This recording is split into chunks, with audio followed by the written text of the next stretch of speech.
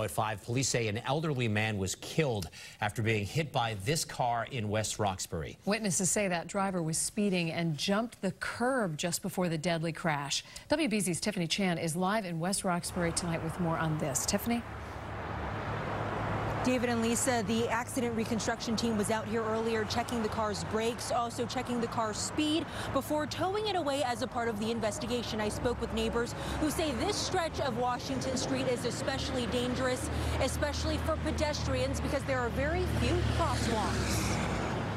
Evidence markers littered the corner of Washington and Stimson Streets after an elderly man was hit and killed by a car in West Roxbury this morning. And I've seen a lot of accidents, so that's why I'm not surprised. The impact was so severe it shattered the vehicle's windshield and left behind a giant hole. Bystanders watched as police examined the damage. Investigators have yet to pinpoint a cause, but those who live in the area tell us speeding has been an issue up and down Washington Street.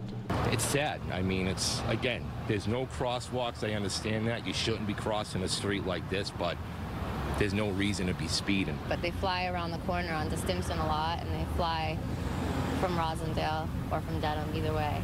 Boston police say the driver stayed on the scene and called for help, but it was too late. Now investigators are trying to piece together what happened.